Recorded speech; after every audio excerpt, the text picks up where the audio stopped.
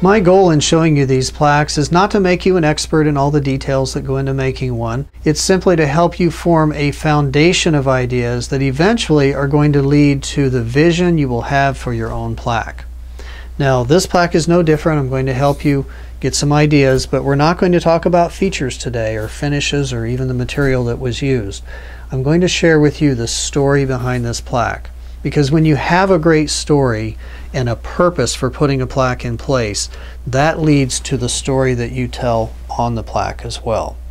Now, I have an email from the people who are installing this plaque, and I'd like to share a little bit of that with you. Joe served in Vietnam as a foot soldier with his dog Duke that sniffed out the Viet Cong. While on patrol, Duke tripped a landmine which resulted in his death and the loss of Joe's leg.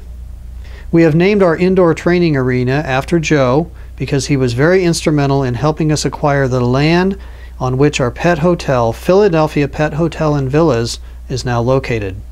We wanted to pay tribute to Joe and all vets, including dogs, that serve our country.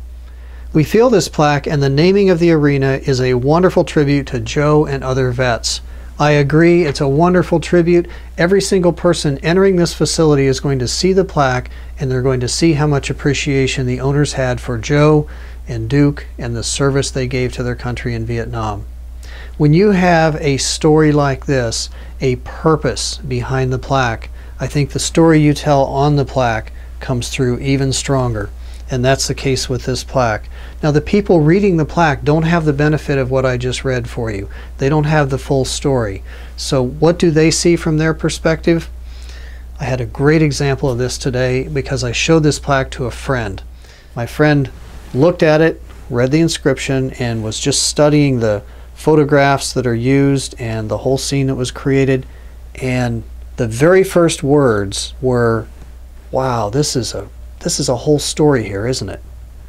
And I'm thinking, yes, it's a whole story. This is our goal with every single plaque that we create, is to have that reaction, for someone to just be captivated and to get more depth out of the story than they ever would with just reading text.